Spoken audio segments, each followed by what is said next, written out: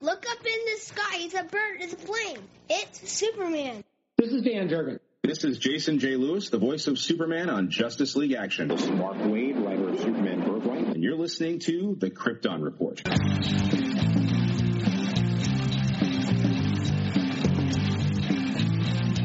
Krypton Report podcast is dedicated to all things Superman, Supergirl, and the planet Krypton. We discuss movies, TV, game, comics, and all things DC.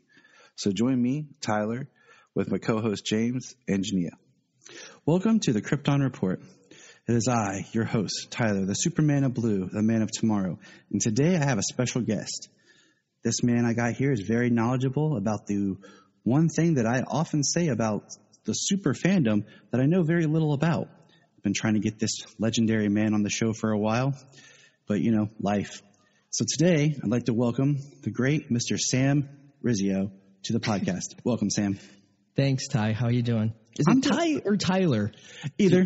I got three first names, and the fact that I have three first names and I have nicknames off those names, I just go with whatever. As long as you get one of the names right, I go with it. Okay, cool. I had a teacher in high school who I had for 4 years because I had him for health, PE, and then like another class he taught, and he still got my name in the wrong order. I'm like, I've been your student for 4 years, man. But whatever. Sam, it's great to have you on the show.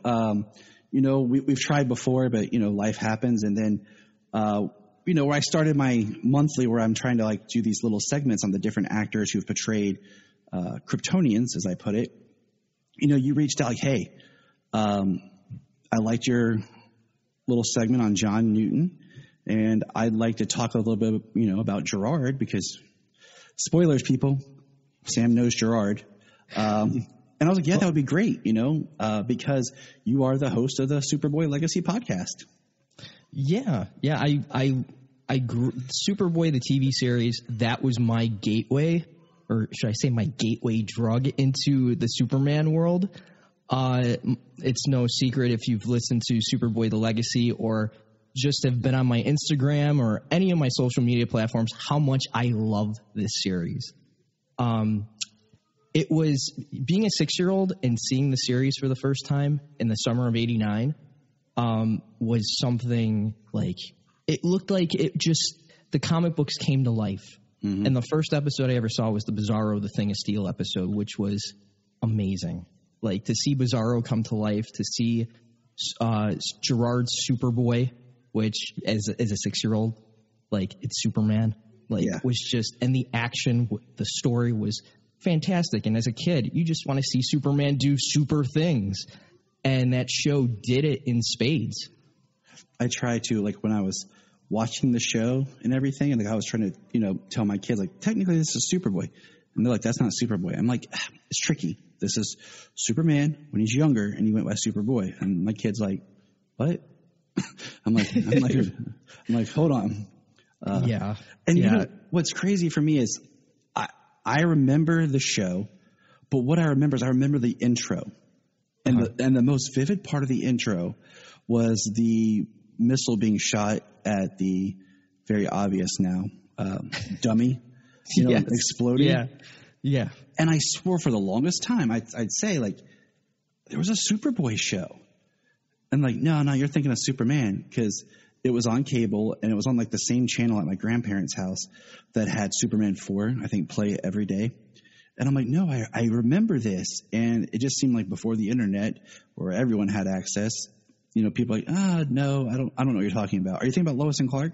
No, there was Superboy. And then, of course, in 2006, when Superman Returns came out, I'm at Walmart late at night, and then there's that big display, and there said season 1 of Superboy. And I was like, I knew it. I was like, there, I'm buying this. Finally, proof. Yeah, I mean, it's funny being here in Chicago and going to a number of conventions over the years as a teenager, as a kid, a teenager, and my father taking me to different comic book shops as a kid and buying up all the 1950s and 60s and 70s Silver Age Superboy comics. That just fed my fandom for the show. And to go to comic shops and go to conventions and ask vendors and other collectors, hey, do you have any Superboy stuff? And like what you said, Ty, people just looking at you like, there is no Superboy series. What are you talking about? Like, no, there's 100 episodes that were on television that, like, there was a Superboy series. You got to be kidding me. And then people are going like, you mean Lois and Clark? You mean Smallville? Or you mean like the Adventures of Superman? No, I mean Superboy, the TV series, which was, and it was just so funny. And there was one vendor from California, Hollywood Book and Posters, that just fed my appetite because they had all these 8x10s from the Viacom press kits, and they had transparencies. And I can remember every time they come to town, just putting an order in and just buying like every single thing that they had, and then multiples of things. So it was just like, oh, he's a great customer. We got to bring more. So yeah, it was just, you either caught the show in its initial run or you didn't. And it has such a cult following. And like in recent years, like with DC Universe app that just, it's no longer there anymore. But one of the first things that they put on the service was the Adventures of Superboy. Which I loved. Yeah, thank you, Mike Carlin, because he's like, hey, Sam, we're going to put it on there. I was like, great. I've been a big – sorry. Oh, go ahead. And I was going to say, like, I've been a big advocate. Like, I'll say to people, like, I miss DC Universe. And they're like, well, it's on HBO Max. I'm like, no, it's not. Because what I loved about DC Universe is because they had Superboy, The Adventures of Superman, the old Shazam series, these things that were out that we can't get our hands on that really helped you dig into this background.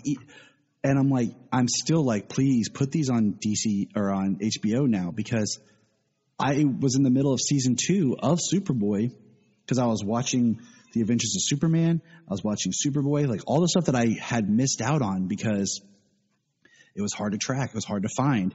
Yeah. And then it went away and I'm like, well, crap.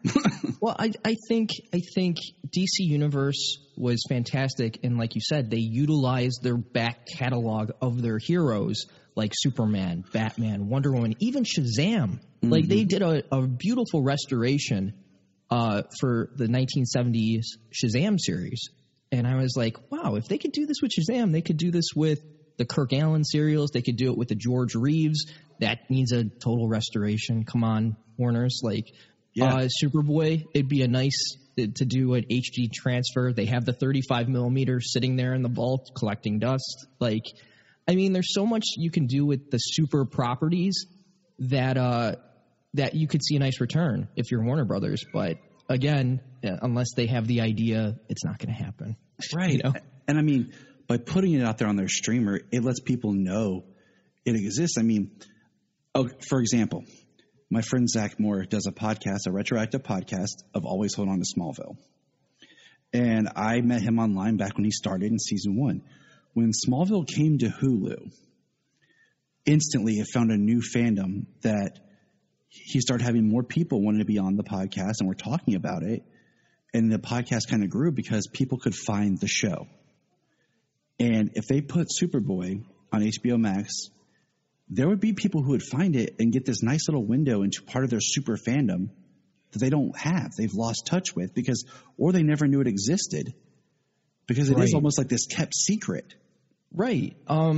It's funny because a couple years ago, Tracy Roberts, who played Darla, Lex Luthor's Miss Tessmacher on Superboy. She was invited to the Superman celebration, and I remember getting a message from her saying, Sam, I'm so nervous going. I don't think anybody's going to remember me. So we go. I did some photos and stuff for her table. We get there. The line wrapped around the building. That was fantastic. She looked at me. She's like, wow. She didn't stop signing from the minute she sat down to the minute she left. And I think it was like a 3-hour signing each day. It was crazy. But the best thing about that weekend was there was a screening of 2 episodes that were an hour. I mean, Superboy runs about 22 minutes each episode. So we posted 2 episodes together. We edited 2 episodes together. the Road to Hell episodes. And we did a screening in Artist Alley, and it sold out. So many people were in there.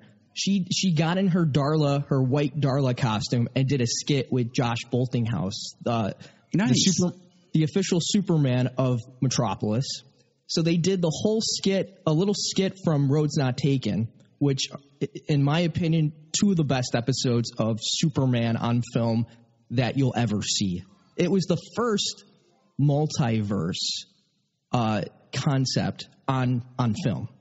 So they did the skit. Everybody stood up at the end of it and cheered at the end of the screening. And we're like, oh my God, I've never seen this. This looks amazing. This is like the Christopher Reeve films all over again. Like, it's just really, really well done. There is a charm to the series. Yeah. You know, and it's like I said, it's this window into this excitement, because it's this part of the super fandom that I haven't got to fully explore. And there's stories and characters and things that come to life, and the cast is great. Even when they changed over the cast, it still was a very fun group of people to watch and be part of. Well, it's funny because talking with Stacy and talking with most of the cast from that first season, like Jim Calvert, Michael Mano, who played Leo, Lex's best friend, the one thing that I've taken away from everybody from the cast is how much they loved doing the show, and how much love and care and sweat and tears they put into doing all 100 episodes, or doing that first season. If you're John Newton or Jim Calvert, they loved being part of the Superman legacy. And even to this day, when I talk to them, like, they have no problem sitting down and talking about it, because they love the character and they loved what they contributed to the series. But yeah, I mean, it's that first season. It's really rough. It's funny when you said, Ty, like, finding the season 1 box set in 2006. Getting that box set was so hard with Warner Brothers. Trying to get the series out was like a nightmare, because it was like the 1966 Batman series with Adam West. You never thought you were going to see it, because there were so many people that had their hands in the copyright or the production of the series. They wanted their slice of the pie, so we thought we were never going to see it. You had Carthage Productions and Viacom own a piece of Superboy. You had DC and Warner Brothers. And then you had Ilya Salkin's company own part of it. So the series never was in syndication, because Warner Brothers and DC put a lien against the series after the show ended, because they wanted to start their own Superman production. They saw they saw the returns of Superboy and it being in the top 10 syndication, and they were approving the scripts from the show. And they were like, you know what? We want to do our own Superman show. We're seeing how successful Superboy is on television, next to the Star Trek The Next Generation and My Secret Identity at the time. They're like, we want to do our own. We've given you 4 years of Superboy. We're going to develop our own Superman show. So, yeah, I mean, and Superboy just kept getting better and better and better with each passing season. That first season, it was really tough. I mean, you had the production team from the Superman films with Chris Reeve come to television, and you could see in those first 13 just how tough it was, because they didn't know how to build up to a commercial break. They didn't know how to do a teaser of an episode. Like, I mean, television for Ilya and his team was something completely new. Yeah. They were finding their footing, and the show in the second season, for those who don't know, like, had a kind of a soft reboot. It went from being 40 some minutes to 20 some minutes. Some cast changes, mostly all the cast, but Stacey.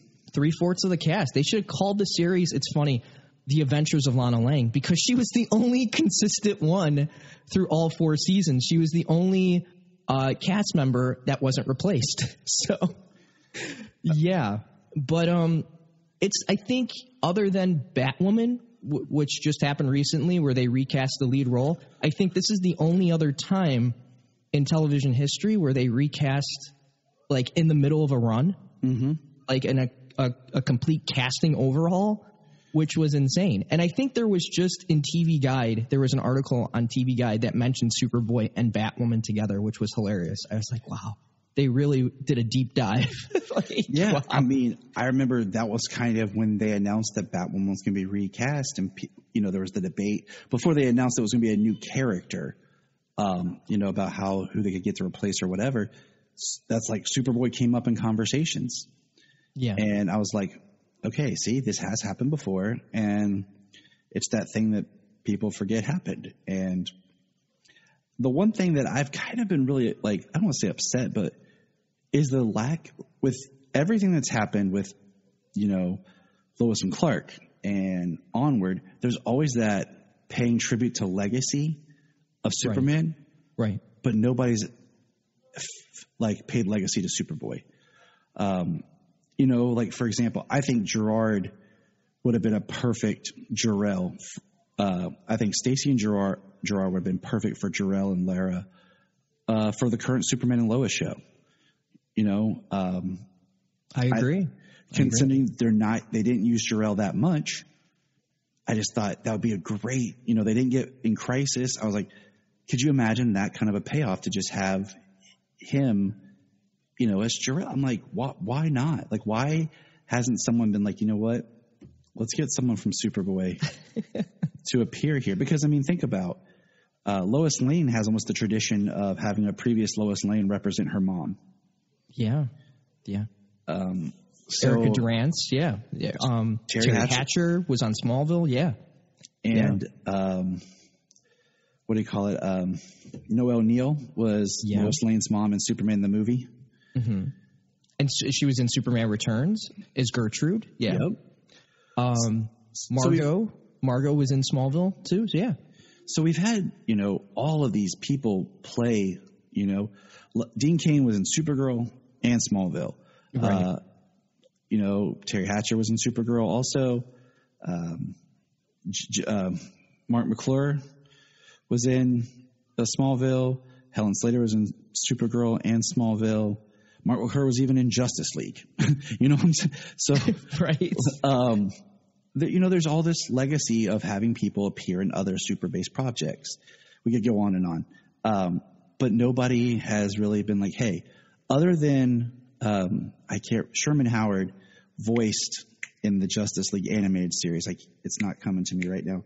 But he did provide some vocal work.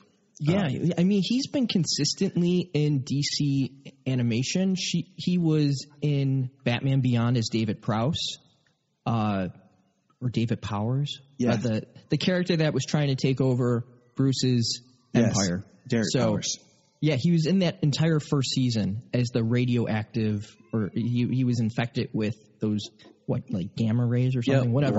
Light. Yes, yeah. But, he's been consistently in DC properties, DC animated properties.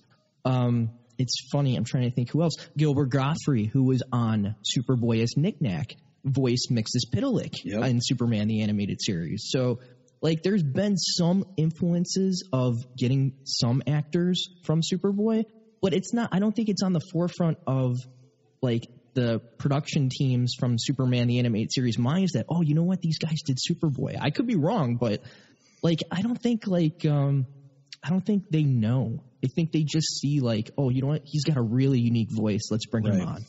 So, and I mean, I'm still fingers crossed, praying that if they do, because one thing, spoilers for Superman Lois season 1, but there's a lot of allusion to Lara. And we don't actually get to see Lara in season 1. I would love to see someone reach out to Stacey to be Lara. I would lose my mind just because it's kind of that awesome deep dive of oh my gosh. She is in such perfect shape. I was just with her and Alon Mitchell-Smith this past summer at the Superman celebration, which was my first convention in over 2 years because of the pandemic. Mm-hmm. I mean, it's for most people. But, being up on stage with them, I think that was one question I posed to Alon and Stacey. Would you guys be interested in coming back to a Superman related property like Superman and Lois. And Stacy immediately said yes. She would love to come back. And it's not like she hasn't been trying. And Gerard's the same way. You know, I kind of keep them apprised of what's going on in the Superman world, which is pretty funny. But like, you know, I think the Lara thing would be interesting, but she makes such a great villain, and she has such fun, like on Days of Our Lives, you know, as a villain. So I would love to see her come back in a villain type of role, which would be really cool. I mean, it would be easy to do. You know what I'm saying? Like, it's not like you say, like she's still working. It's not like she's retired and they have to bring her out of retirement or something. She's a working actress. So yeah, she's been consistently on television, on soaps, in prime time. She was on Heroes, and I think the very first episode she was Parkman, who the police officer who had the telekinetic. He could read people's minds. And she was his boss that first season. And I was like, oh, my God, there's Stacy. Like, she would be – and she came across as very, like, villainous in Heroes. And I was like, oh, it'd be so cool if they beef up her role and trying to figure out, like, Parkman's, like, secret and all that stuff. Like, how do you know going into these crime scenes? How can you figure out, like, what's going on here? And her trying to find out, like, how is he doing all this? That would have been so cool if they went in that direction, but they didn't. They used his partner, who was with him the entire time. But it would have been cool to see her, you know, in a role like that, a more villainous role.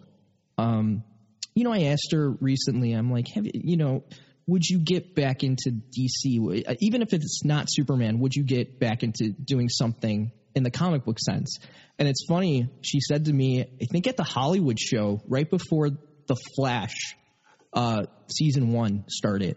She goes, it's funny you asked that, Sam. I just did a reading for Nora Allen's role for season 1 of The Flash. And like she said, she got in the room, she did the reading, they really liked her, and then they just wanted to go with somebody younger for the role. And I was like, oh my God, that would have been amazing. You back into the DC world as Nora Allen, that would have been fantastic. And it would have been a great deep dive. You know, oh, Stacy was in Superboy all these years ago, and like people could go back and find out more about her. But to get into the Flash, that would have been amazing to see her as Nora Allen. That would have been so cool. That would have been cool.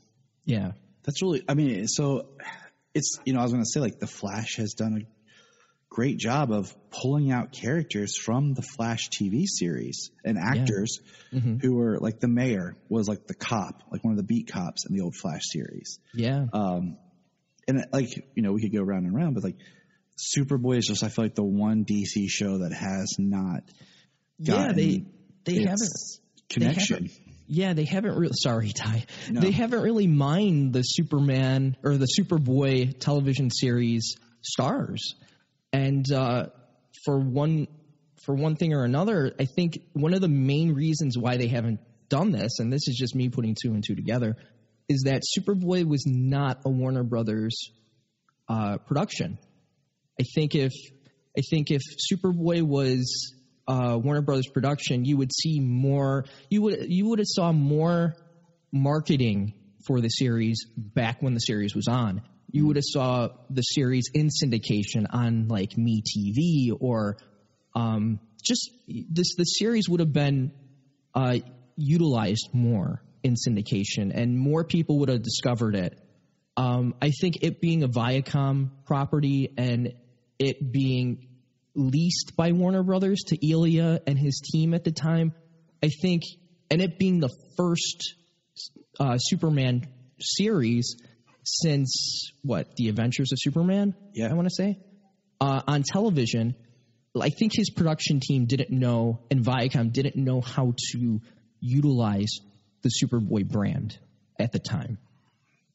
So I think that was a big thing, and them just trying to figure out television with the show, those first two seasons, because like you go and look at season 3 and season 4. And it's basically the X-Files with Superboy or Superman. That's what I would say. Yeah. You know? It's people are always like, oh, he's super, like, he's a man, Busy Boy. And you're like, well, it's kind of that they couldn't use Superman to do it, so they used Superboy, right, to be able to produce their show. But no, that's a really good point, a really good thought of why it didn't grow and why they kind of pushed it back and down. And it's sad because it is in this time where we're all discovering these properties and you have such a resurgence of these old shows and actors coming back. The fact that this piece is not being respected or getting its chance to find its new audience and live on, and it's just messed up. Yeah, to boil it down. I mean, yeah, it's messed up, but I think in the last 10, 15 years, I just want to give a shout out to my buddy Matt Patterson at WB Archives. I think without Warner Brothers, that subdivision of Warner Brothers being created where they could just, hey, you know what? We're going to take a TV series that didn't do so well, market it through Warner Home Video, but the fans are clamoring to get the rest of the series. Like, let's put it through our Warner Archives division. We'll put just the episodes on there, the best looking episodes on DVD, and market it towards that fan community. And in recent years, WB Archives has grown because of that, and people love it. You could thank WB Archives for releasing the extended cuts of Superman the movie and Superman, what is it? The special edition that they just came out with a couple years back. Yep. I bought the Supergirl, because that was something I didn't have in my collection. And if you could find a DVD copy of that, it was like ridiculously priced. Yeah. And then they put out the Blu-ray of the one cut, and then there's a DVD of the other cut of Supergirl in the Warner Archives collection. I bought that. I bought the 3-hour cut of Superman the movie. And so I totally am with you on that. Like, if they would release like a box set of Superboy. Yeah. Yeah. I mean, they did. It was, I think, the longest release between season 1 and season 2 in history. I think it was like 6 years. Superboy season 1 came out in 2006 in, I want to say, May of 2006? That sounds about right, because that was the ramp up for Superman Returns.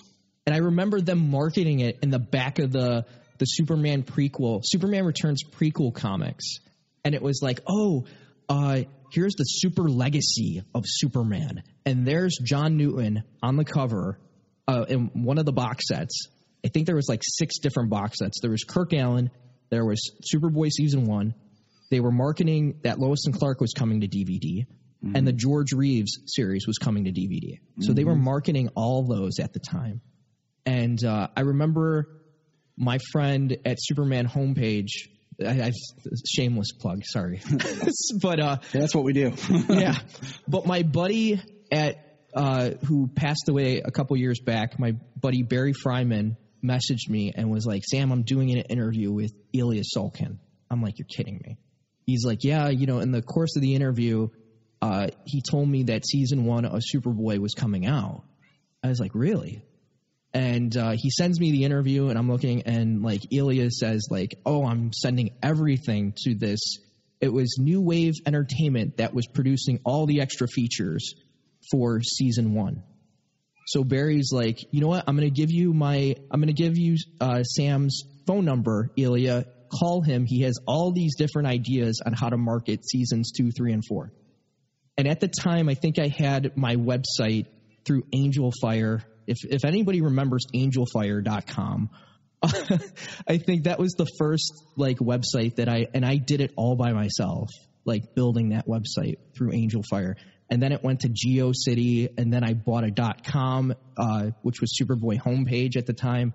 But like, it was funny to see like how all these people remembered the show, but they had no access to it for years. And like me and a bunch of other fans were tape trading old VHS tapes back and forth, trying to get our all 100 episodes. So it was pretty funny.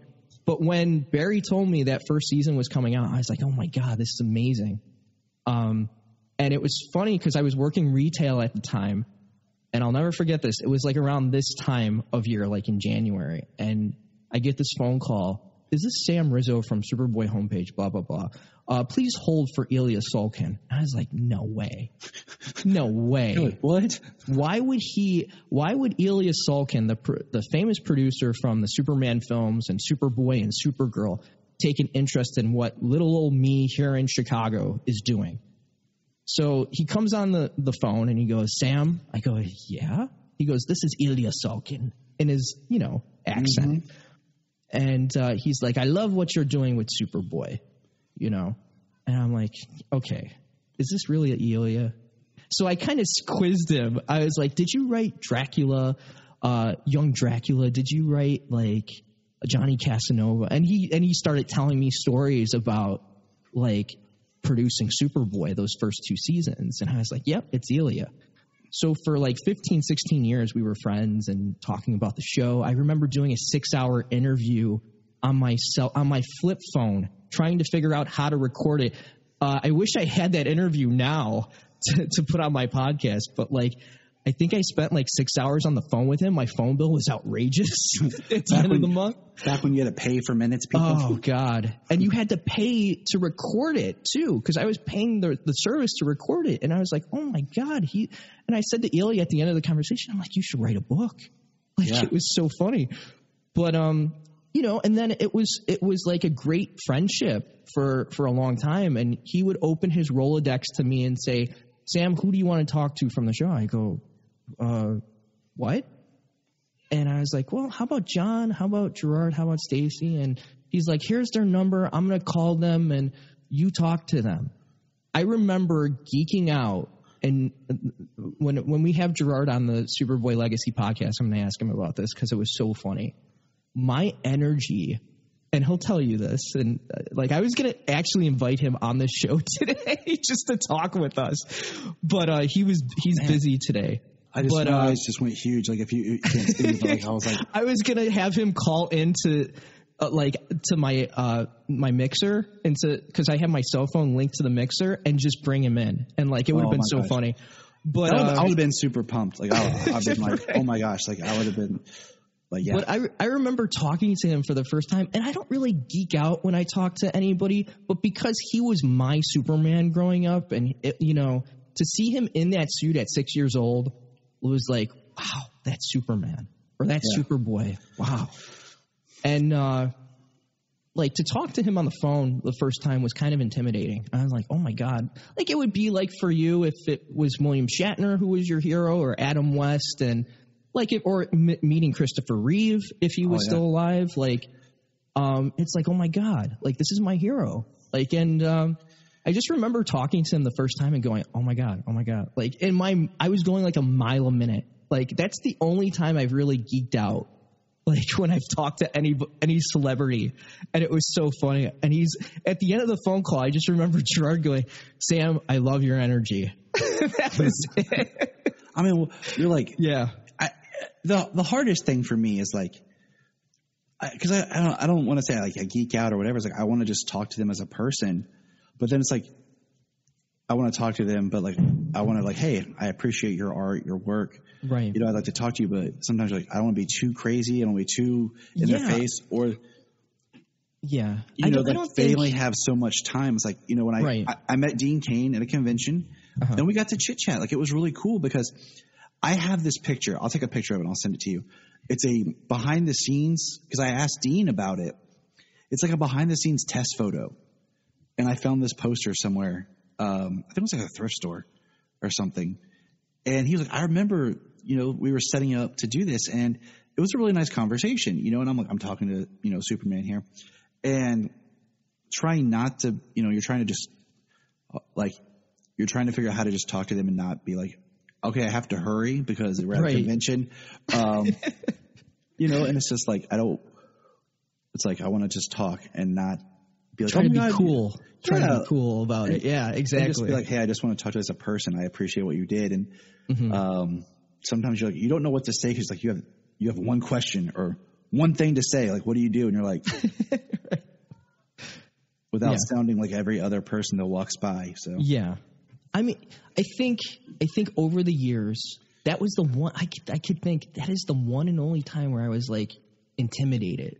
Like everybody else, like Alon Mitchell-Smith, John Hames-Newton, Jimmy Calvert, especially Michael Mano. I love Michael. I love talking to Michael, who played Leo on the show. I talk to him almost every week or every other week if we don't chat on the phone. And he is just so much fun. He is so humble. He's so down to earth.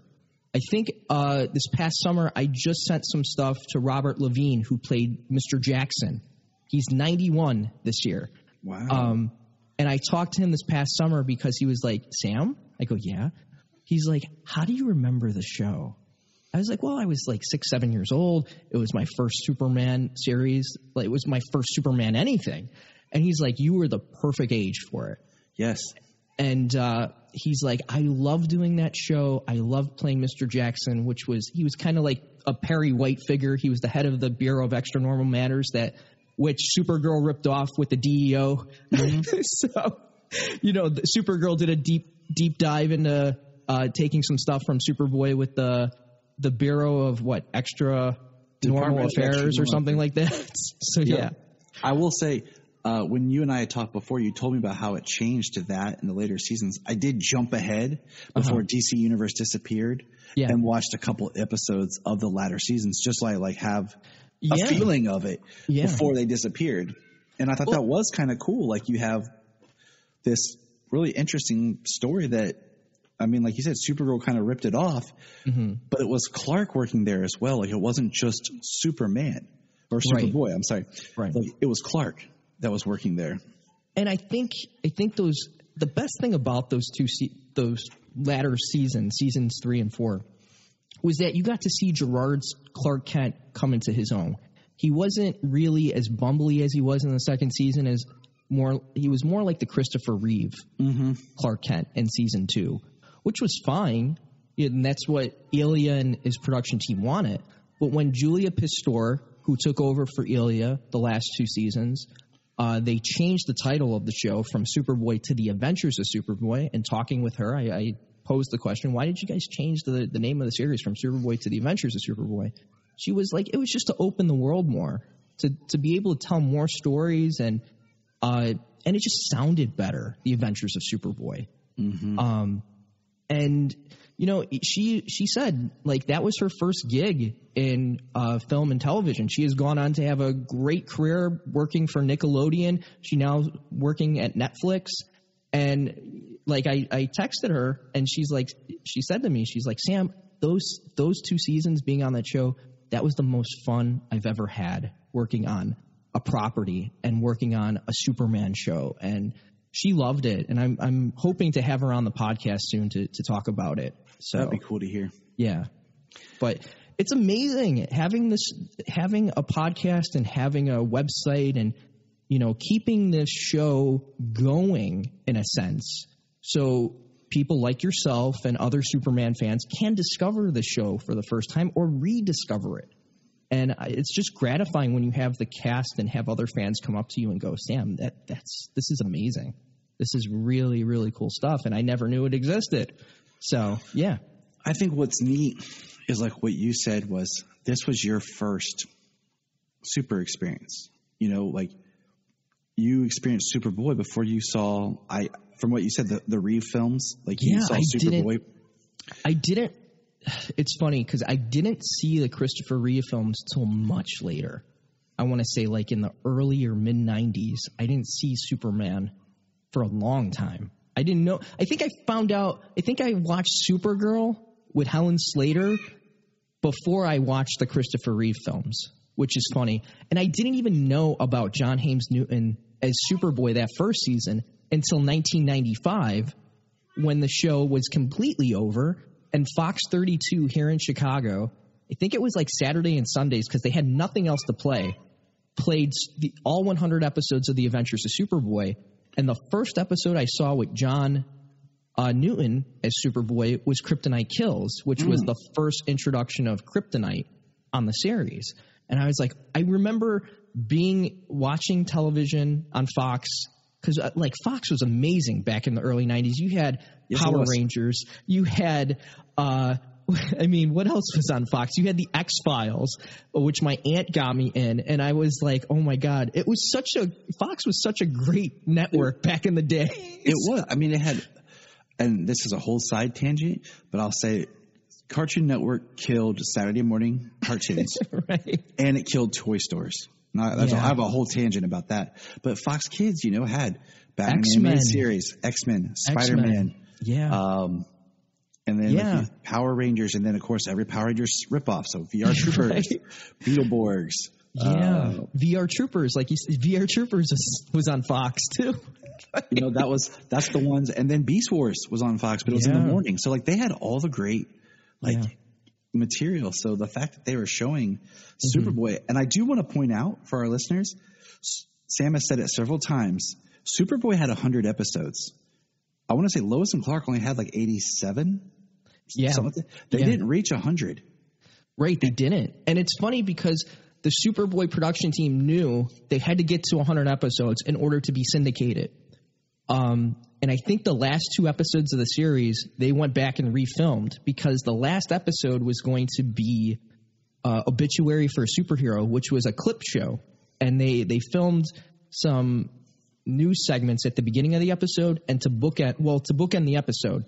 And they're like, we can't end the series this way. So they went back and they did a 2-part episode called Rites of Passage, which, spoiler alert, Superboy becomes Superman at the end of the series. But they don't give him the Superman title. And, it killed me for a year. It still kills me that Gerard has not been dubbed Sir Superman or Superman, So it sucks. But anytime I talk about actors who've played Superman, or I always bring up them because they are forgotten, and left out because they're under the moniker of Superboy. But I'm like, what?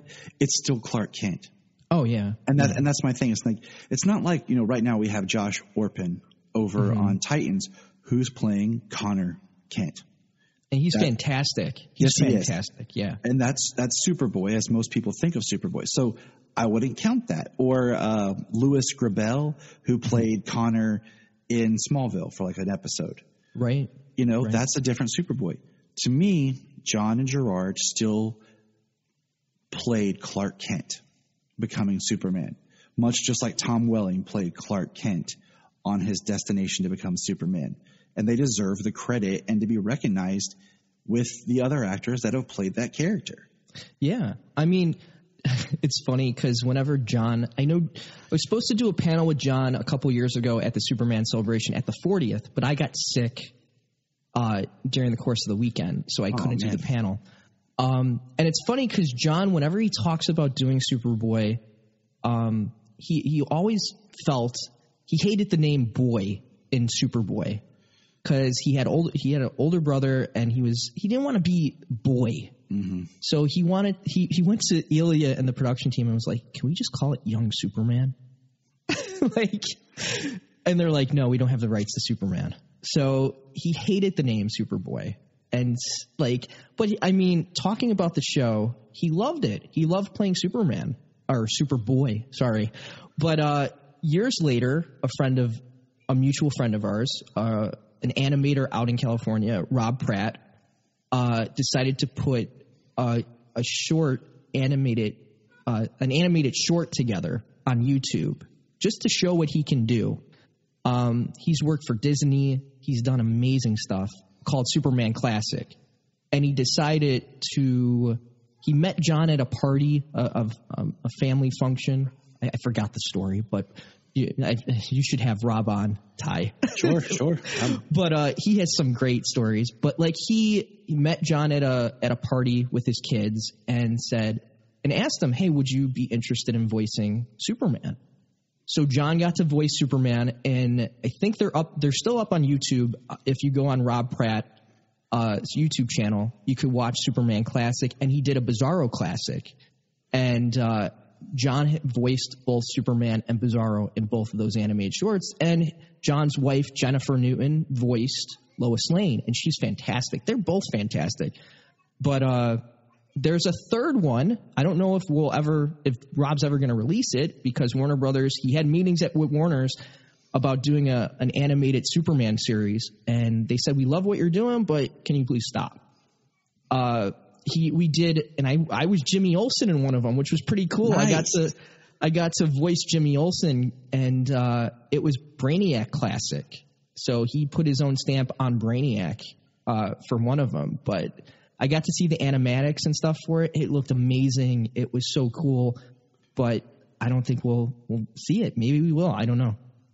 But it was cool. I got to be in a little Superman project, and get to voice one of the great characters, Jimmy Olsen, Superman's best friend. So that was pretty cool. But yeah, like John got to be Superman, which was pretty awesome. He got to voice Superman.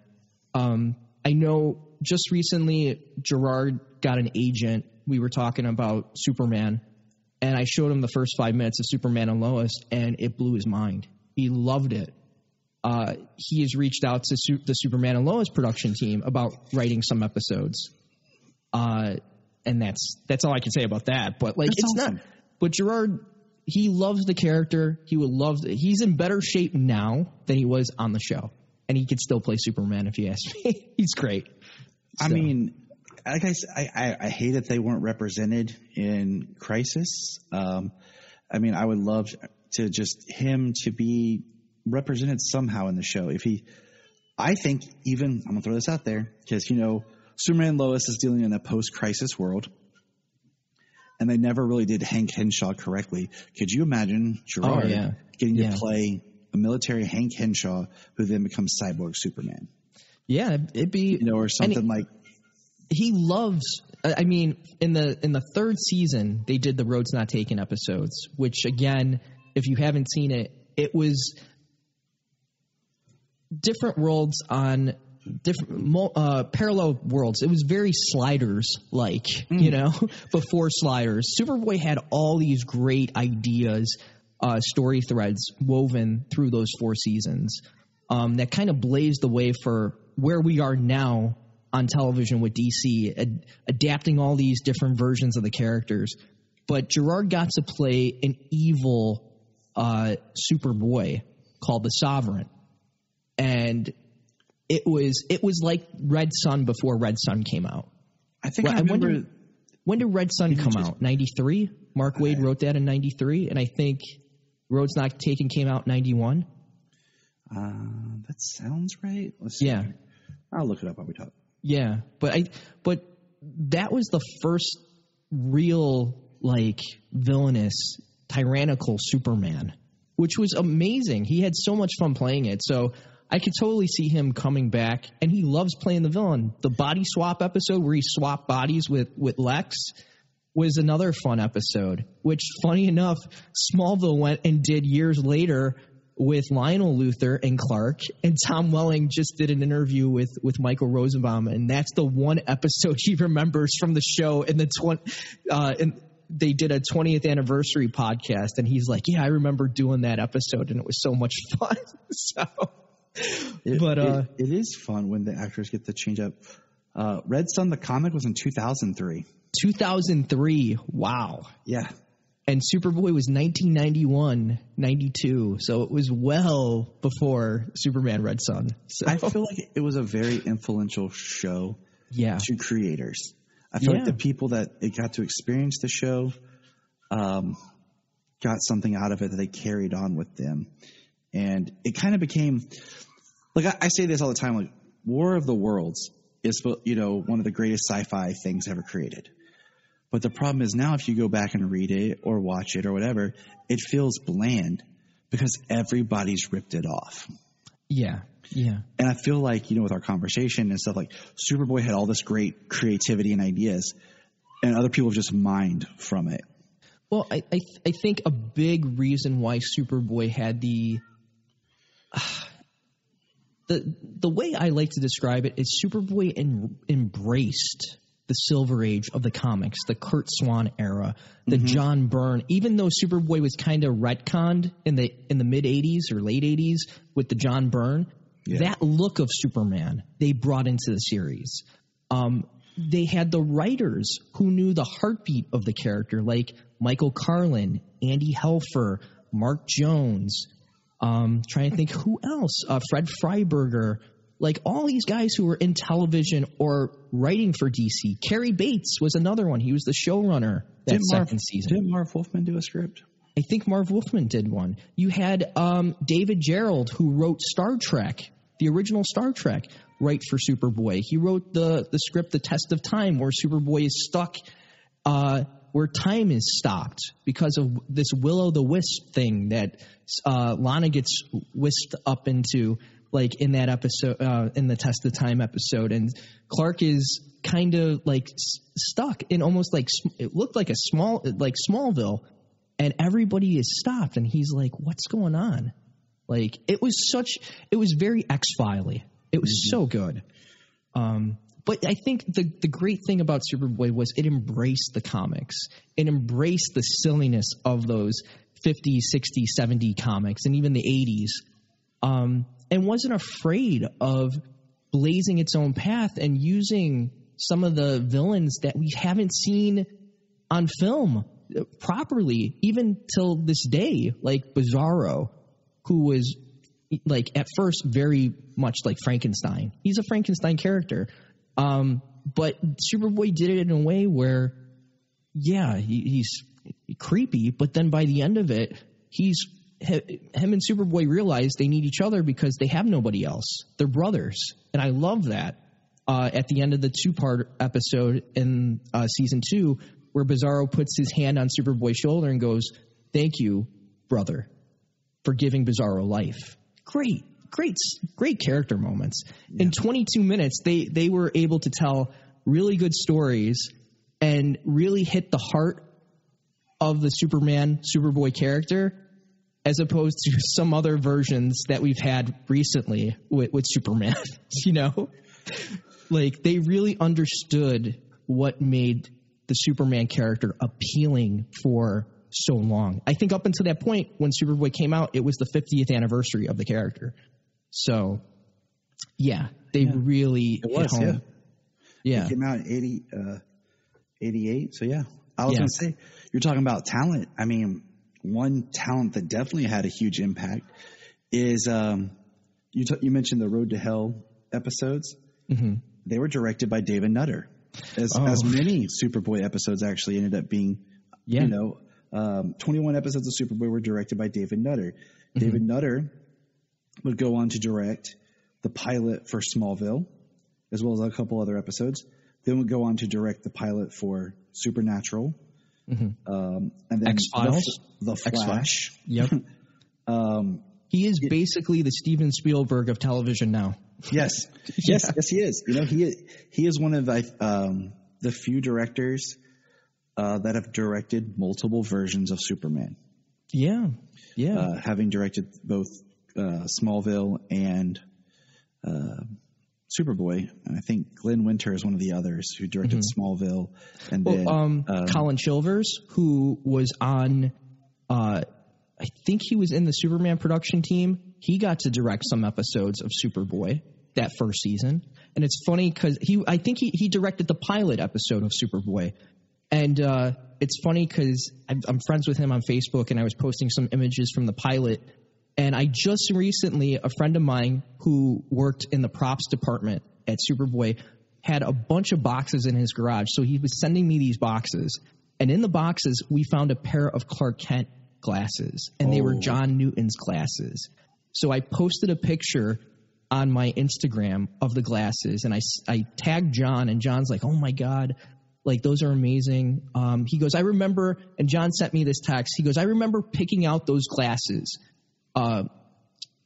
in the pre-production meeting with Colin Chilvers." So I sent the message to Colin, and he's like, "Yeah, I remember picking the Clark Kent glasses with John." And it's just so cool, like, to have the access to these people who made your childhood, you know? Yeah. So, I mean, now I wanted to ask you about this. The episode, technically, like, if you can shine some light on this, the pilot episode of Superboy was not actually aired as the first episode, was it? No. There was something that happened there where it was actually aired later. Wasn't it the real pilot wasn't the countdown to...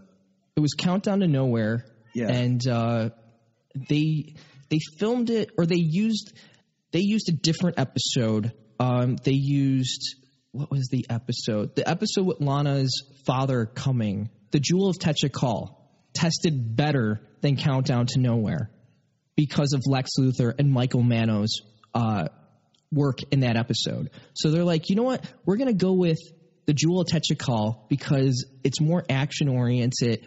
Superboy's doing more super stuff in it. And it's just testing better.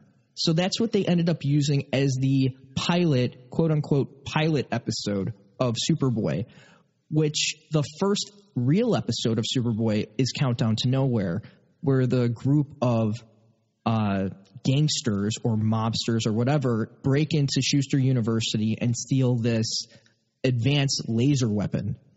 And Lana, who's doing picketing against this new advanced laser, is picketing against the use of it at Schuster. And she gets caught up in it, and these guys break into this advanced lab as Schuster football players, which is really funny.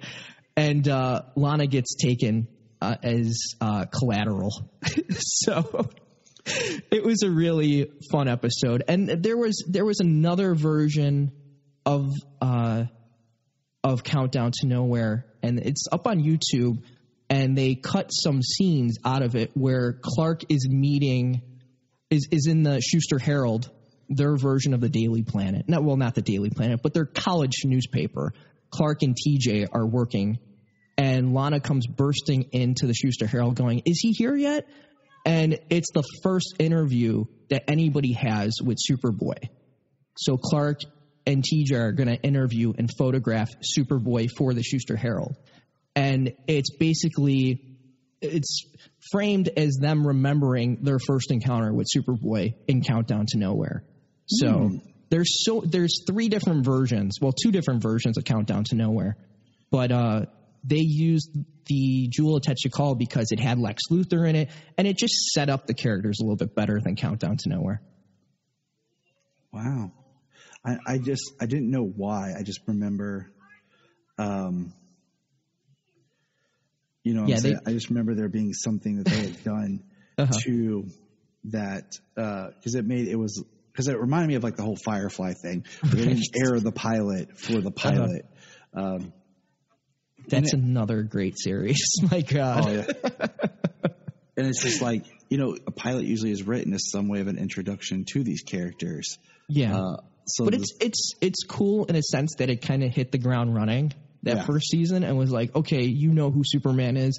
And it kind of was like a soft spin-off of the Superman films, and it was the same production team and everything. So, I kind of like the idea that, you know what, you've seen the films, come to this, and it's the same unit that made you believe Christopher Reeve was Superman and made you believe that a man can fly. Well, come to this, and we're going to make you believe a boy can fly. So that was pretty cool.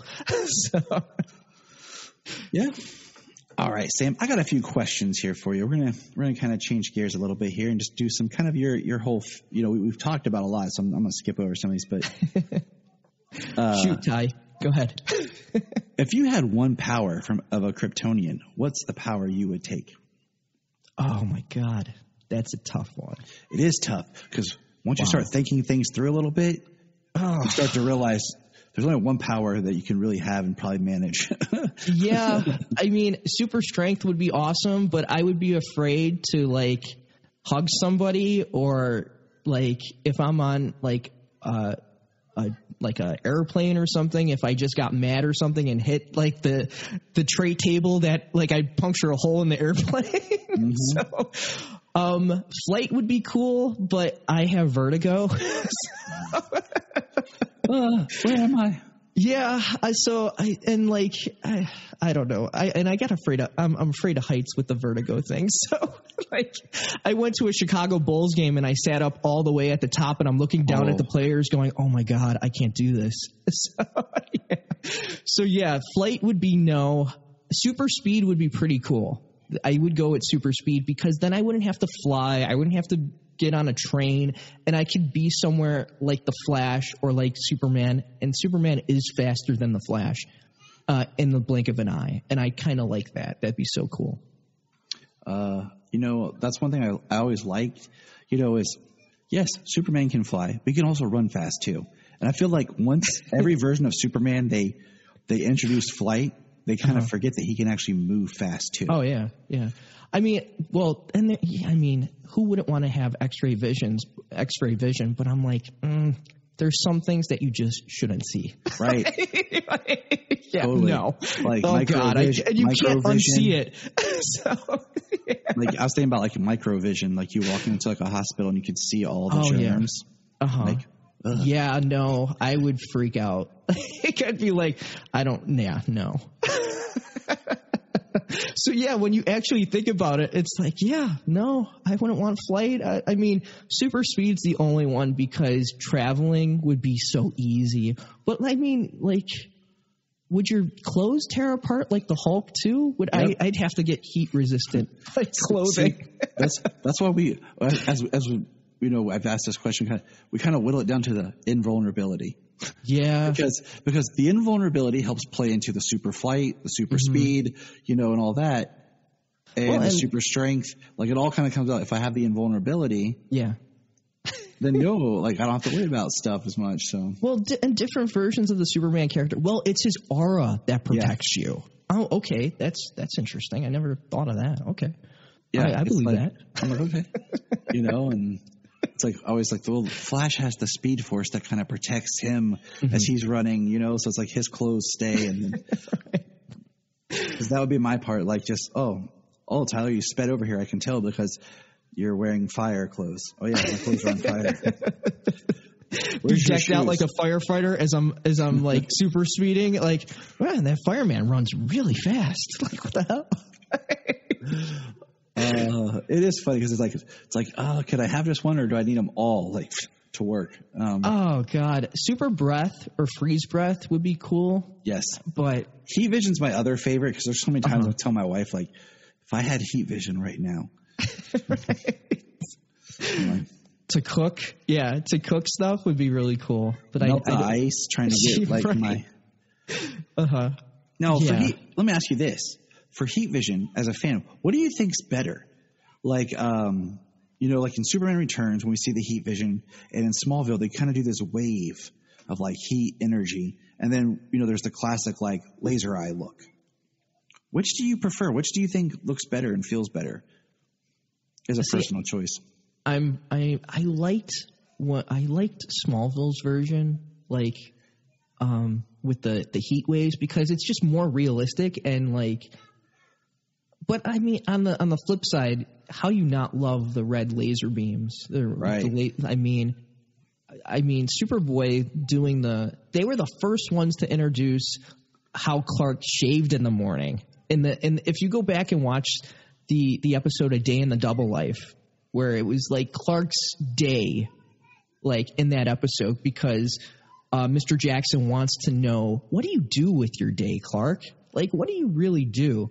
I'm going to give you this journal, and you tell me what you're doing and why you're always off, on these, like, well, I got to go get index cards, Mr. Jackson. What? What are you talking about? Like, I want to know what you do at the end of the day, Clark, with your day here at the Bureau. And it was so cool because that was the first episode we saw Clark, like, do his shaving in the morning. And he holds up the piece of the mirror, and he shoots his heat vision into the mirror, and it's just he's shaving with his heat vision, which was really cool. And then ever since then, everybody's doing that bit.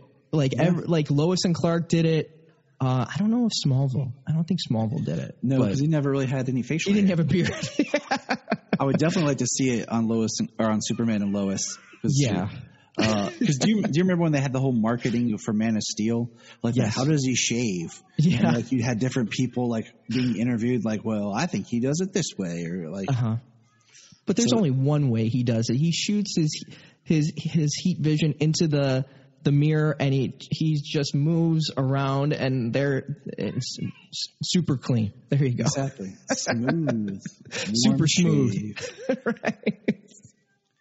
What would you say is your favorite Superman film? Now, it can be live action or animated. Man, you are really putting me on the spot, Tyler. Man, there's a lot more in here I could dig into. Oh, my God. How do you not go with Superman the movie? I mean, I feel like that's the default. So, like, for me, when I answered, I was like, yeah. I had to think, okay, like, I feel like that's the duh. So it's like, then what's after that? It's the duh, but, like, I mean, it's the definitive version of the character. No offense to people that have grown up with Brandon Routh or Henry Cavill. And for me, Brandon Routh was the first Superman I saw on the silver screen. I didn't see any of the Superman. I didn't see Superman 1, 2, 3, or 4 on the big screen. So I would say I remember the teaser trailer for Superman Returns and just being so like, oh my God, we're getting a Superman film. And we were waiting 17 years for a Superman film. And it was like start, restart, like, you had J.J. Abrams, then first you had Tim Burton, and then J.J., and then Brett Ratner. And so, like, when Bryan Singer coming off of X-Men 2, like, oh, you know what? I'm not doing X-Men 3. I love Superman.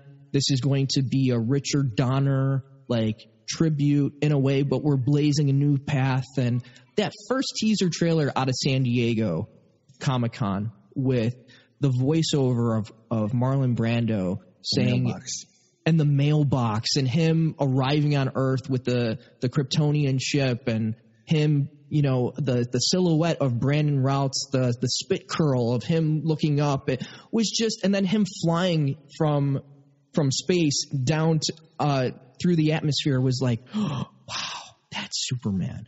Like, I mean, I remember my anticipation. I remember being in college, just checking every single day for every little nugget about that film was like, wow, I can't believe I'm going to see a new Superman film. And you had Kevin Spacey as Lex Luthor, because I remember all the fan casting, like, oh, Kevin Spacey's should be Lex Luthor. I remember them talking about him being in the Tim Burton production as Brainiac or Lex Luthor. So and even the JJ version, the Flyby, well, we want Kevin Spacey as Lex Luthor. So he was always around the Superman projects in some form or fashion. So when that came to fruition, like, oh, man, and them casting Brandon Routh an unknown in the vein of Christopher Reeve, and them saying that this is the continuation of the Christopher Reeve Superman, I remember, like, just being over the moon. I remember the hype going into that movie. So I think if I had to pick my favorite Superman film, Superman's the movie, the default, but I really liked elements of Superman Returns, especially that shuttle sequence was amazing. Oh my God. I remember being at Navy Pier, Chicago on that giant screen, and when Superman lands the plane, everybody cheered. Like, that was quintessentially Superman, and you knew Superman was back after that. But yeah, I wish there was a little bit more action in Superman Returns. I love Brandon Routh. I loved his portrayal of the character. I just wish they would have gave him more to do as Superman and let him be his own Superman in that film. That was the only criticism I had about that movie. I agree with you. Was the fact that they could have made it a love letter to Donner, but let him be his own Superman. Yeah. It always boggles my mind that Superman Returns was in 2006 and Batman Begins was in 2005. And they are completely polar different approaches to these characters.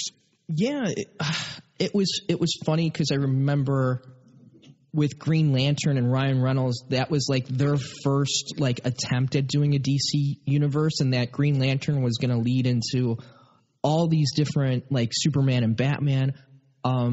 Batman Begins, that was probably one of the most fun movies to go see, like especially after Batman and Robin and the crap. I know we're getting off on a tangent. Oh, we're fine. But I remember going again and taking my entire family to go see Batman Begins, and when Christian Bale's Batman is on the barge fighting those criminals, like was just amazing. And then him like looking over the skyline of Chicago on the Wrigley building. And I just remember it being like 10 o'clock at night and people just screaming at at the Navy Pier screen going, "That's freaking Batman. That's amazing." And people cheering. Like, I mean, there's nothing like going to a movie and just recently with Spider-Man No Way Home, people cheering for their hero. Not once, not twice, but over the course of several times in a screening was like, there's nothing better than seeing your hero up on the screen or on television doing what they should be doing. And it's just so gratifying. And it's like, wow, that's why we love these heroes, you know? You mentioned the trailer, you know, I was thinking, I don't remember which movie it was because my brother and I went and did a double feature of seeing Walk the Line and Harry Potter 4 back to back. And it was in one of those showings, maybe both, I don't remember, that the trailer played for Superman Returns, the teaser before, of just that, like I said, the mailbox, the voiceover. Mm-hmm. And I just remember being so excited seeing that, that even though I was seeing this other movie that I wanted to, I left the theater. That's what was on my mind. Oh, and the music, the John Williams music. Dun, dun, dun, dun, dun, dun, dun, dun. And then he flies, and you see the S, and it's like, oh, wow. And it was just like they captured in that minute and a half trailer was like it's barely over a minute. Wow, yeah. Like amazing. The only other trailer that made me feel that way was Star Trek 2009. The teaser, because the teaser and then the trailer that they had, I think it was the third trailer after, just was so well done. And like I'm not a big fan of recent Trek, but like that first movie, like they had a lot to do because they needed to resuscitate the Trek brand, and I thought they did a really nice job of it. And I love Chris Pine. He's a great actor. And I love that he did his little tribute to Shatner and the Kobayashi Maru scene. Yes. With the apple and him biting the apple, which was so funny. And just the way he's sitting in the chair in the Kobayashi Maru test was fantastic. Like just enough of Shatner in there. But again, he got to do his own thing as Captain Kirk. And I just wish Brandon Routh in Superman Returns was able to do what Chris Pine was able to do in Star Trek 2009. Just a little bit of his own flavor as the character. Put his own stamp on Superman. So yeah, I would say Superman Returns was one of my favorite Superman film, which is, you know, I have problems with it. But if you read the prequel comics leading up to that, I think you'd have a more appreciation for the film. That's how I look at it. I can agree with that. That movie, for many of the exact same reasons that you stated, has a special part like in my heart. Mm-hmm.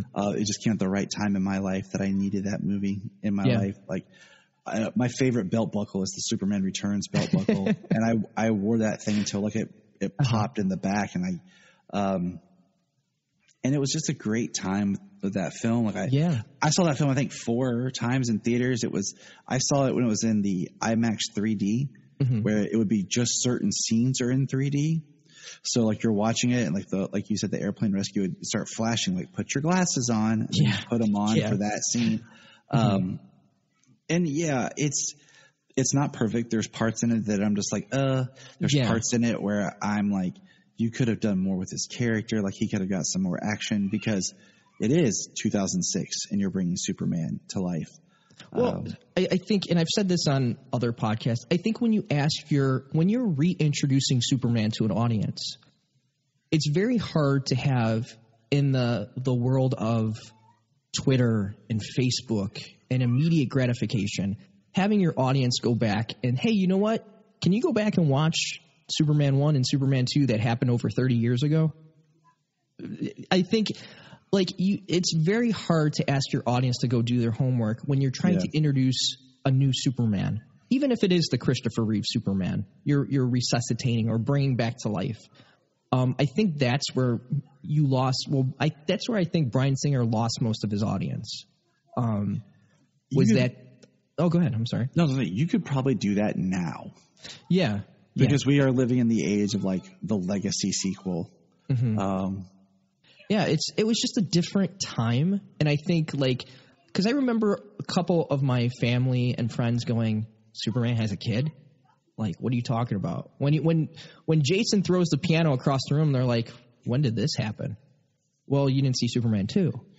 So, and then it's like, didn't, and then it's like, yeah. Oh yeah. Like, cause I remember the big thing being, well, this takes place after Superman 2, 3 and 4 don't count. Right. And you're kind of like, oh, okay. Mm-hmm. And then I'm like, cause at the same time is when they released the Donner cut of Superman 2. Yeah. And just being like, oh, okay. So now they're really kind of throwing away continuity and what could be. And so, yeah, I mean, I think what Bryan Singer did, I like that he kept the Richard Donner aesthetic. I like that he kept the heart of Superman. I have a little bit of gripes with the costume in that film, but I mean, I wish the cape was different because it looks like a shower curtain on his neck, The cape and the high collar are the two that I don't like the most. I didn't have a problem with the raised S. I didn't have a problem with the trunks. I just felt like they used the S too many times. It felt redundant on the chest and on the belt and on the soles of his shoes. I mean, they had S's all over the place, and then not on the back of his cape. Yeah, I miss. You put it everywhere, but not on the back of the cape. I still say the best looking costume, and I own a bunch of them, so I'm partial. The best looking costume was the Superboy costume from seasons 3 and 4. Like, it's the most accurate. It is the most comic book accurate costume to date, and I will probably never see a costume like that ever again. I mean, other than Brandon Routh's Kingdom Come costume from Crisis, those two are the most accurate in the, how many years has Superman been on film and television? And, it's amazing. Mm-hmm. Even Tyler Hoechlin's Golden Age costume, it took how many years to finally get that costume in live action? So that was such a great scene. Oh, yeah, it's amazing. That show's so amazing. And what I love about that show is I feel like they sat down and they're like, okay, what do we like about every version of this character? And then they worked on crafting a greatest hits version. From imagery, parts, and just beats. They're from every version of this character, what worked and what didn't. And we're going to incorporate that into what we're doing. Oh, yeah. I mean, Todd Helbing and his production team, it doesn't even look like a CW show. Nope. I remember those first 5 minutes sitting down and watching it and going, oh, wow. And I sent that to Gerard. I sent that to Stacy. I'm like, you guys got to watch this. This is amazing. And it was just like you said. It was all the best. The 80 years history of Superman was distilled through a crucible and was hey, you know what? This is what makes Superman Superman. You either like it or you don't, you know? The aesthetic is very Man of Steel, very Zack Snyder. I don't have a problem with that. I think where most writers and directors fault or fail with Superman, and I've said this thousands and thousands of times, and I'm sure you have said this, Tyler, is that Superman, you can't make like Batman. He's not dark. He's not brooding. He is the light in the darkness. He is the beacon of hope. And the problem I had with Zack Snyder's, and again, I'm not being hateful of people or fans who love Henry Cavill as Superman. I like him too. I just feel like he's not utilized in the proper way as the character. Zack Snyder is a great director. Visually, he has a great eye, but he doesn't understand Superman. And I remember interviews of him doing Watchmen saying, I would never touch Superman with a 10-foot pole because he is the granddaddy of superheroes, and I don't think I could do him justice. But the problem with his Superman is they talk about it in Man of Steel. You are the beacon of light. You are the savior of the human race. You could save them if you want to, Cal. But we never really got to see it. It was all like off camera. Yeah, and this is the perfect metaphor for Henry Cavill's Superman, is the woman in the flood reaching out to Superman and him hovering 10 feet or whatever you want to say above the house, and her reaching out for Superman and him just being an arm length away. That is how I would like to describe Henry Cavill's Superman. Just out of reach. He likes humanity. I shouldn't even say likes humanity, but he questions humanity. And he said it in Man of Steel. Like, I can't trust Zod, but I can't trust the human race either. And it was always that seed of doubt with his version of Superman. Like, is this what I should be doing? Am I following Russell Crowe's Jor-El, like his wish fulfillment? Like I don't know what I should be doing. Or even the dialogue in Man of Steel with Jonathan Kent with Kevin Costner, who was perfectly cast, but that stupid line of dialogue of him going, maybe you shouldn't save him, Clark, was like, what are you talking about? So, I look at Man of Steel. It's not a bad film. I love 2/3 of that movie. I look at that film as the sci-fi version of a Superman story. Or, I love what David Goyer has said about Man of Steel. If you approach Man of Steel as like the day the earth stood still, especially the scene where he's in the desert with Lois and the army, and the Kryptonian ship is coming, and it was really like out of the day the earth stood still. Yeah. And Feora's coming down the walkway of the ship. That was amazing. I love the sci-fi aspect of Man of Steel and the different elements that they set up that they never really got to pay off. I love the idea of the Codex. And that you're very correct, yes. They didn't get to pay off. And they didn't get to pay it off because I know some of the ideas was that Brainiac was going to come in Man of Steel and that he was going to use the Codex to resuscitate or regrow Krypton. But in the midst of doing that was going to create Bizarro. That would have been amazing. That would have been really cool to see. So, yeah, but, Zack Snyder had to get his Batman in. He loves Batman. Oh, he loves Batman. So. Yeah, I agree. Like, you don't approach the characters the same way because they're not the same person. Right. They're not the same character. Like, right. They have completely different outlooks on things. And, and I always said, to my wife, if I was filming a Superman movie, I always thought it'd be kind of neat to make the costume ridiculously bright, and then you film everything with a darker grain filter, and the idea would be that the world is dark, but then even with the costume so bright that even with the dark filter, it's still bright to make him stand out even more, as if he's bringing the light, and then throughout the film, you kind of show things get brighter. Yeah. And the idea, it's just from the visual is the world is dark, but then you have this dude standing tall in this bright suit who's not afraid to stand out to call attention to. Yeah. I love the whole Kill Bill, the Quentin Tarantino monologue that they did in Kill Bill Volume 1 about the difference between Clark Kent and Superman.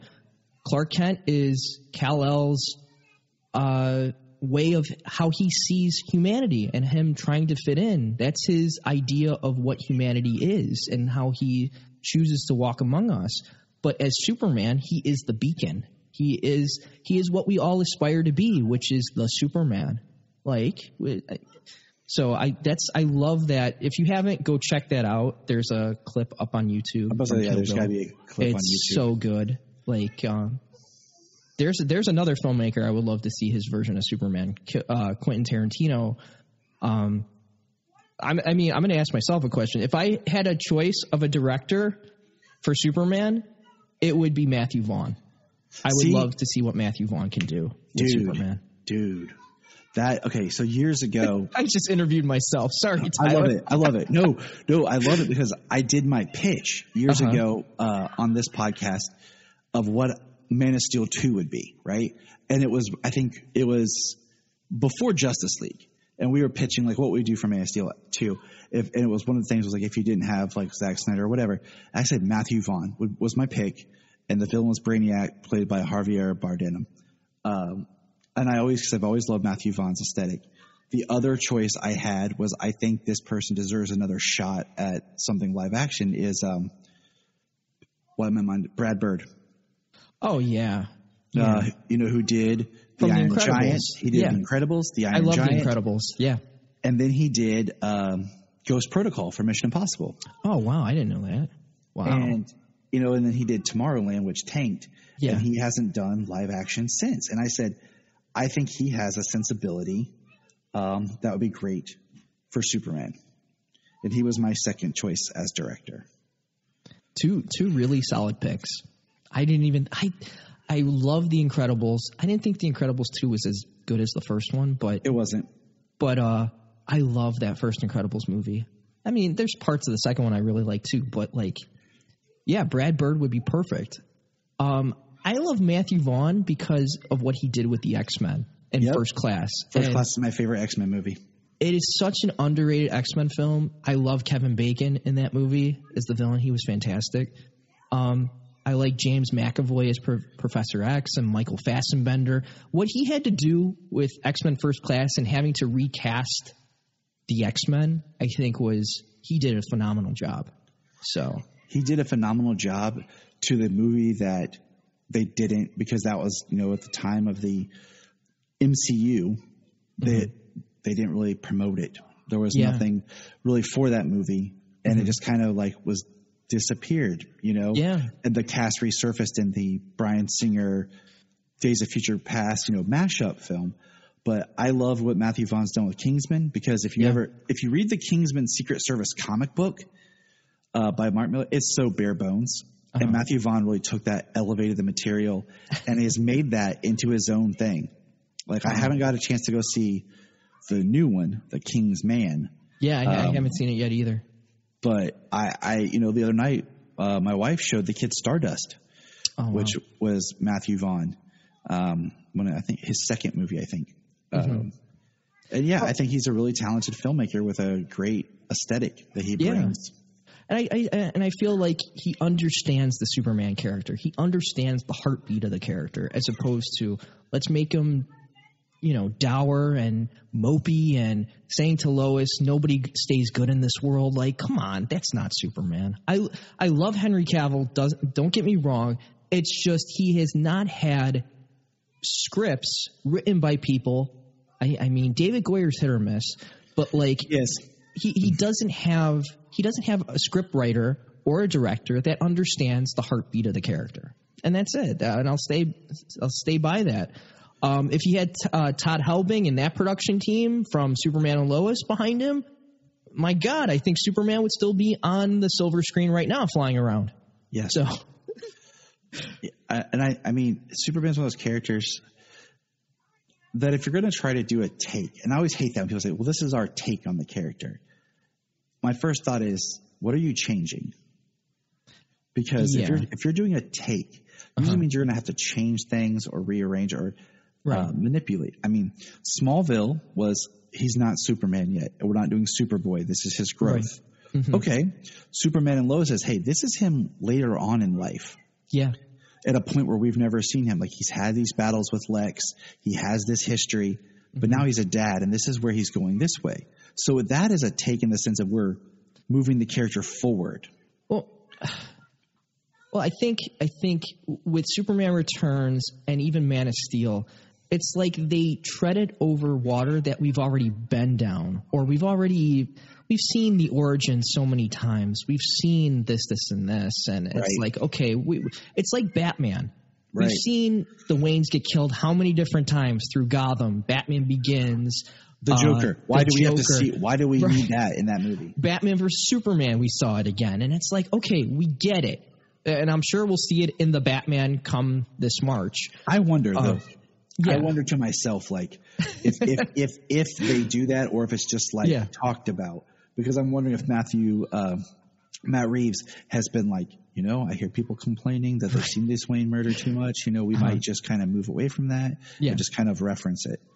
Yeah, and I just feel like if, like, with a new Superman film, you don't have to do all that. Like, you know what? Let's just hit the ground running. Let's just, like, we'll shoot. And that's what I love about Superman and Lois. It is treading new water. We're blazing a new path.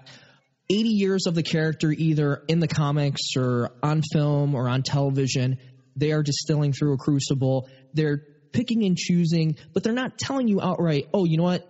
When Superboy created Bizarro at the Schuster University labs, that never happened. Mm-hmm. It still could happen. Yeah. You know? Yeah. So that's what I love about Superman and Lois. They're not holding themselves into a corner, but they're embracing, much like Superboy, the Adventures of Superboy did, like the entire comic book universe. They're not saying, well, you know what? We're not taking Mixus Pitalik and developing an episode with him because that character is just too campy and it doesn't make any sense because we want to tell the college years of Superboy, and he didn't meet Mixus Pitalik until he was Superman. You know what? Forget that. Yeah. But I mean, Michael J. Polliard, God rest his soul, you know, we just lost him a couple years ago. I met him at a convention with his agent, and I went up to him and I had a picture from Hollywood Book and Posters. And Michael grew up here in Chicago, and he says to me, he's like, Sam, how do you remember this show?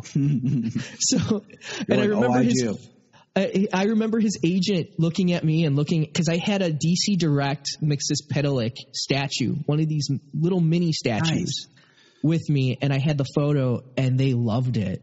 They're like, can we get more of these statues? I'm like, no, like there's just the one here, but I'm sure if you walked around the convention, you probably could find one. But Hollywood Book and Posters was at that convention in Anaheim back in 2010. And they got a bunch of copies, and they sold all those photos. Sorry, I'm going back to Superboy. Full circle. But no, you're right, because it's about the way you take the story for what it is. Like, you know, I was going to say, like, I always thought if they were like, Tyler, we're going to do Superman, we're going to do the movie, what would you do? I would completely skip Krypton.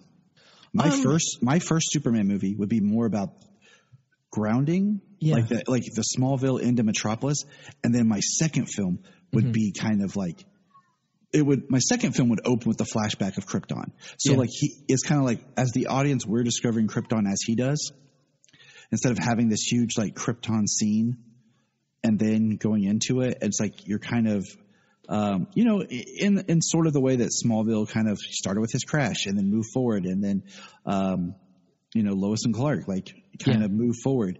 I always thought that'd be kind of interesting to see this journey of the character on film, of having not the Krypton past. But my dogs are barking. Krypton. Oh, that's okay. Oh, the doorbell's being rung. That's okay, Ty. I know who it is. Oh, okay. $5 says it's the little girl next door trying to see if the kids want to come out and play. But they're not, because they got to clean their room. The great thing is you could edit. Yeah, exactly. Or just leave it in, because that's the craziness. That's fine. Yeah, that's fine.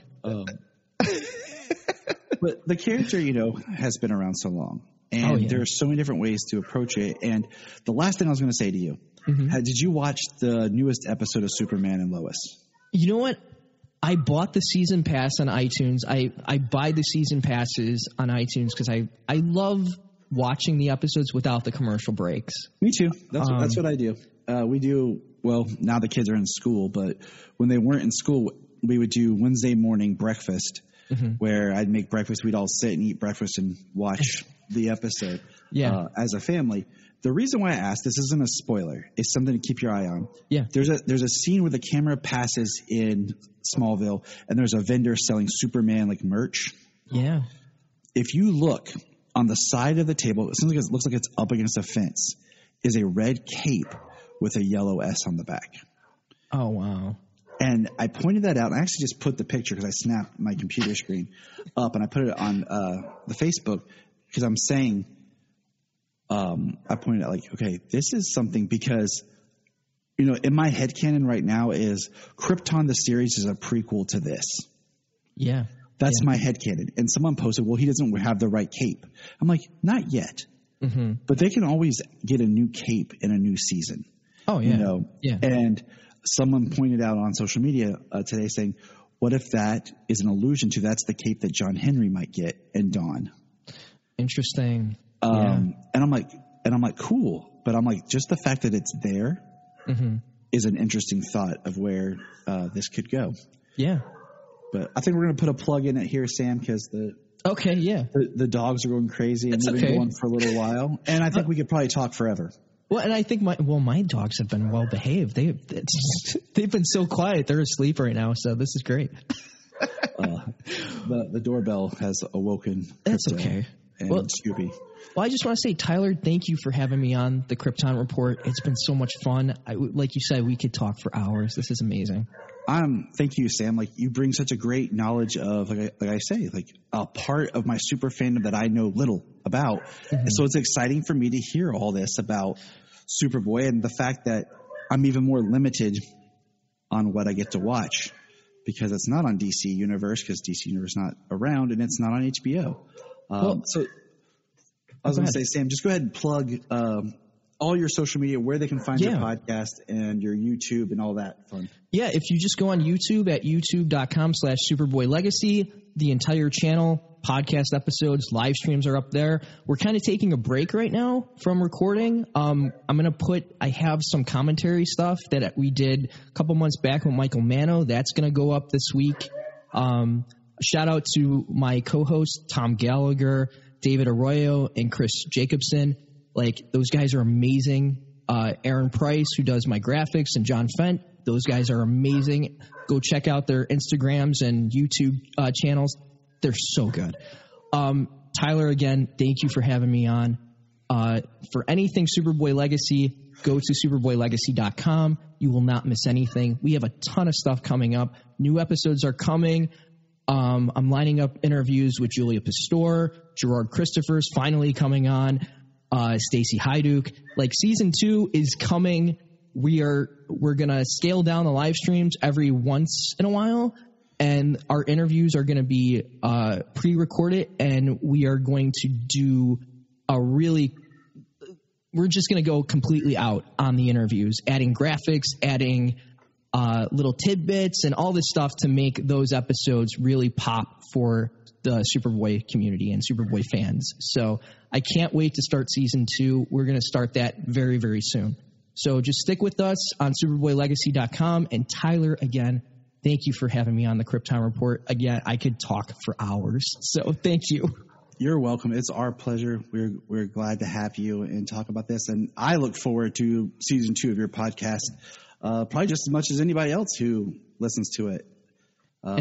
And Ty, thank you for the years of support and, sending me like great messages. I remember when I was at the Superman celebration in the summertime and you just messaging me going, Sam, like, this weekend, like, it's so awesome to see you up there.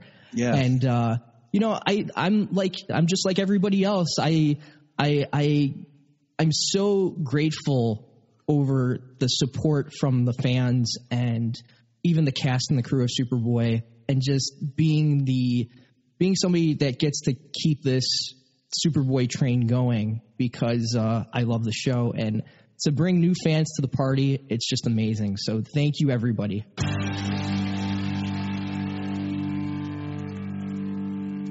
in the sky.